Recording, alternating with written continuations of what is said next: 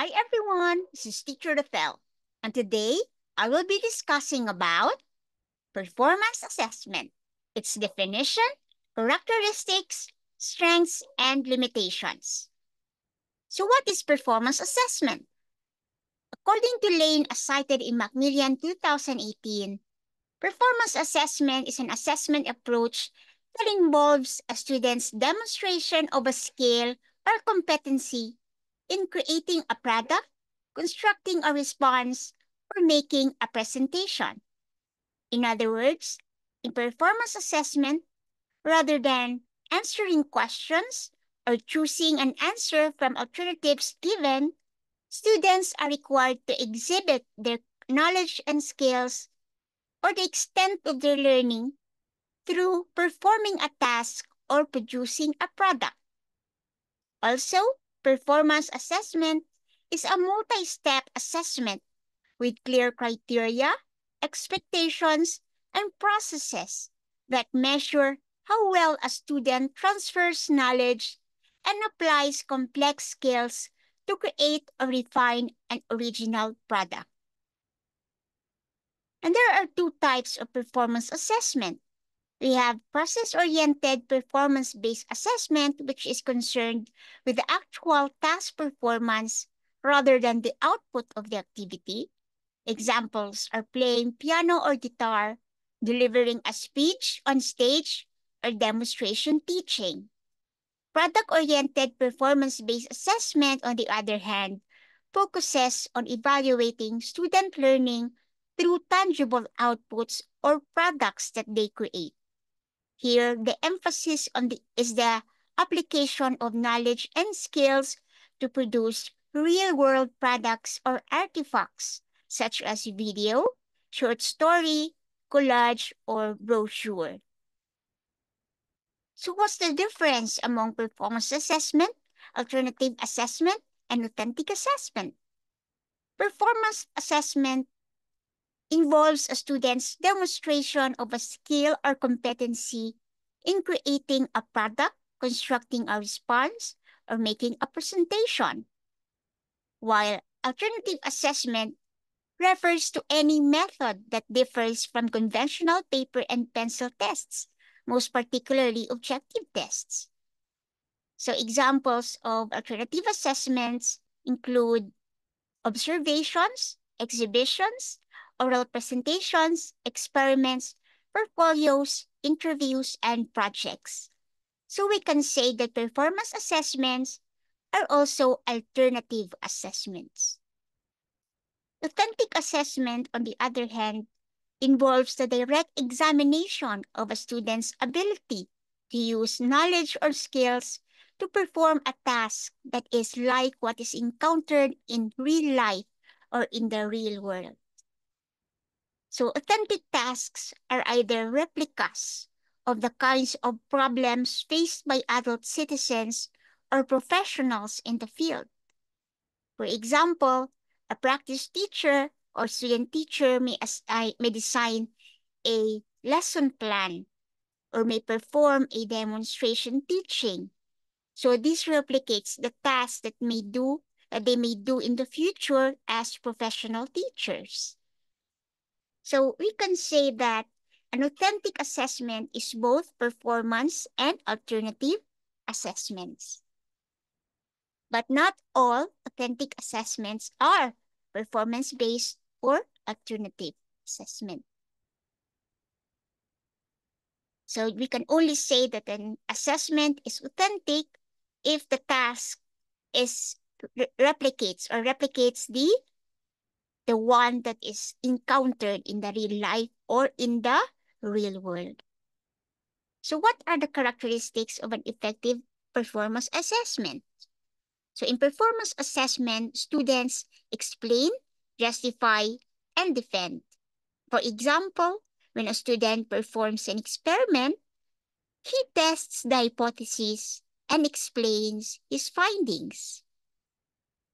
Also, students use reasoning skills in performance assessment. Students' reasoning skills are called upon during the analysis, evaluation, and creation of their performances and outputs, and in taking a position based on a current discourse. Moreover, performance assessment, students use engaging ideas of importance and substance. Teachers use performance assessment to encourage creative, student-led approaches and activities that engage and motivate the students. Furthermore, there's typically no single correct answer in performance assessment. The students can demonstrate their answers in many forms.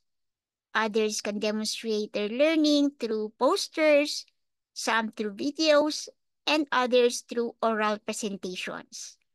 By carefully identifying the criteria of good performance ahead of time, teachers can still make comparable judgments of student performances. Also, performance assessment requires sustained work for the teachers. The work of the teacher in performance assessment does not end with construction of assessment plan or scoring rubric. It also extends to its implementation and interpretation of the results of student performance. On the other hand, performance assessment use clear criteria and rubrics for scoring. This will make the scoring of students' performance more objective. And lastly, in performance assessment, students perform, create, construct, produce, or do something. And those are the characteristics of an effective performance assessment. Now we go to the strengths and limitations of performance assessment. When the assessments are tied to real-world challenges and situations, students are better prepared for such thinking and reasoning outside of school. In this way, the assessments influence the instruction to be more meaningful and practical. Students value the task more because they view it as rich rather than superficial, engaging rather than uninteresting, and active rather than passive.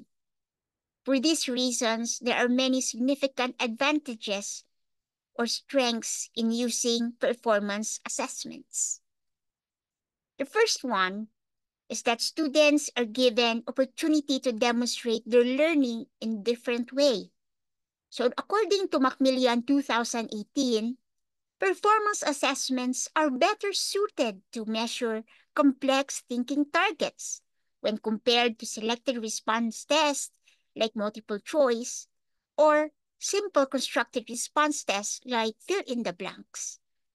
Students who traditionally do not perform well on paper and pencil tests have an opportunity to demonstrate their learning in different way.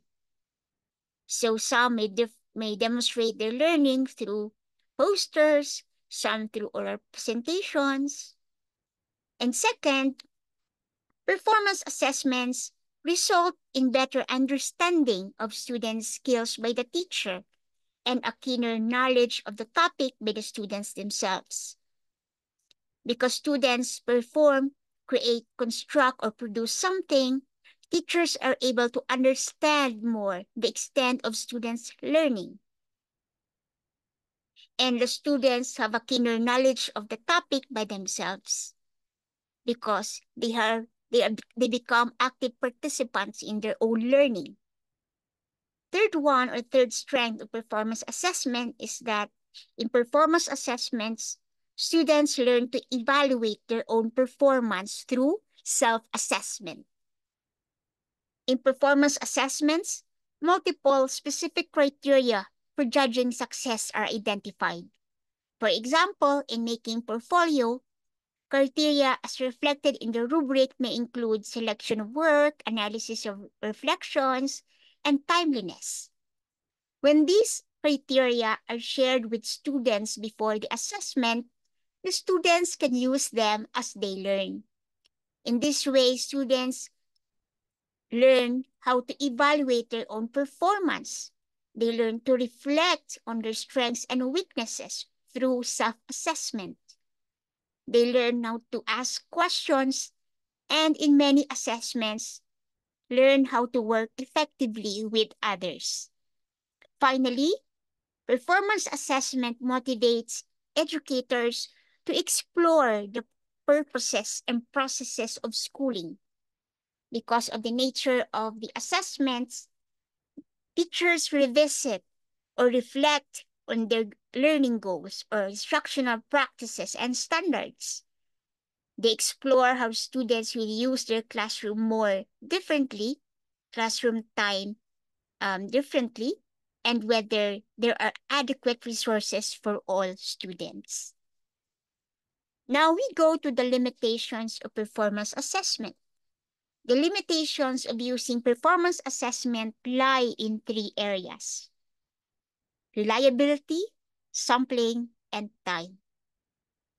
For reliability, unfortunately, performance assessments are subject to considerable measurement error, which lowers reliability or precision.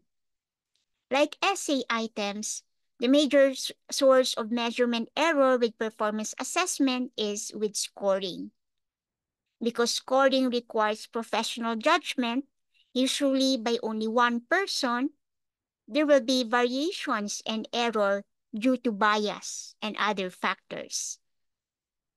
Although procedures exist that can minimize scoring errors, such as the use of scoring rubrics or other carefully constructed criteria, reliability is still questionable or is likely to be lower when compared to written tests and other similar type of assessments, such as selected response formats. Second is with sampling. Because it takes considerable time for students to do performance assessments, you will have relatively few samples of student proficiency. Furthermore, we know that the performance on one task may not provide a very good estimate of student success on other tasks. In other words, that if you intend to use the results of performance assessment to form conclusions about students' capability, you need to accumulate information from multiple tasks. Rather than basing the score or mark of the student on a single performance or output, we can have many and varied outputs or performances. The third limitation is with the use of time. It is very time-consuming for teachers to construct good tasks, develop scoring criteria and rubrics, administer the task and observe students, and then apply the rubrics to score the performance or product. For example, in student performances like giving a speech, adequate time is needed for the teacher to score each student performance.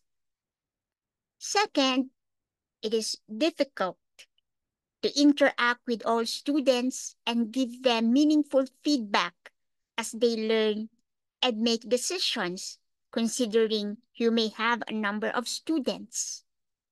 And third one, it is difficult to estimate the amount of time students will need to complete performance tasks, especially if the task is one you haven't used previously with them, and if students are unaccustomed to the format and or expectations with regard to the given task. So the key points that we have to remember is that in contrast with paper and pencil tests, performance assessment requires students to construct an original response, either performance or product, to a task that is scored with teacher judgment. Also, effective performance assessment should engage students in meaningful activities that enhance their thinking skills and demonstrate their ability to apply what they have learned. And the limitations of using performance assessment lie in three areas, which are reliability or precision, sampling, and time. So that ends our discussion on performance assessment, its definition, characteristics, strengths, and limitations. And here are the references used for this video. Also the references or the sources of images used in this video. So thank you for listening and watching this video. Hope this helps. Stay safe and healthy always. And see you in my next videos.